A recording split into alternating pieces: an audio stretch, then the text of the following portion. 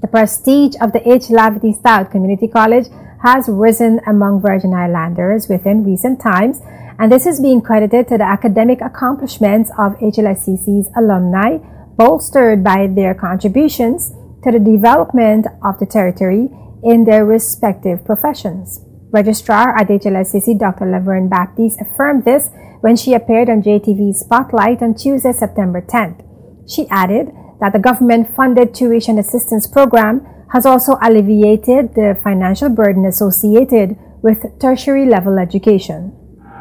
That factor that has been helped by two factors primarily. One, the success of our graduates, because now the young people coming up can see individuals who pass through Hlscc and the success that they attained at other universities, and then being able to come back here and contributing successfully in the workforce.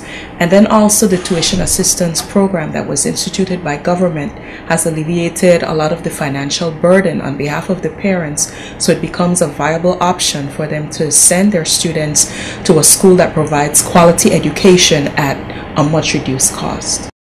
Hlscc offers courses in business and computer studies, disaster management, general and natural sciences, human services, marine studies, teacher education, technical and vocational and general studies. Dr. Laverne Baptiste says the college has an open policy that serves to meet a variety of human resources needs in the BVI.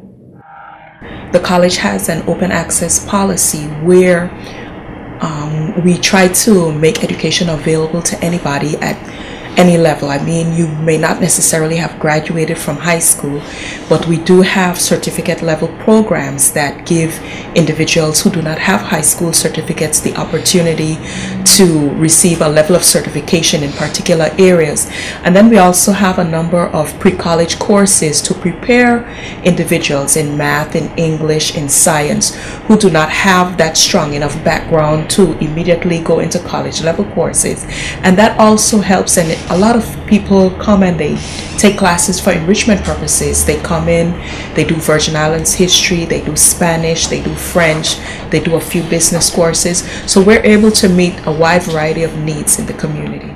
Dr. Baptiste, along with Stephanie Ruspen, Senior Lecturer in Mathematics and Science, and Dana Lewis Ambrose, Senior Executive Officer and Coordinator of Center for Professional Development and Community Education, were guests on the JTV Spotlight program.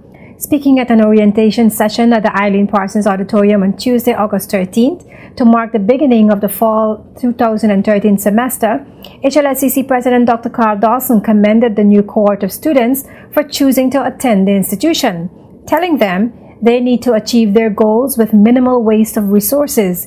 He noted that the territory is facing financial challenges, and as a result, resources must be put to good use.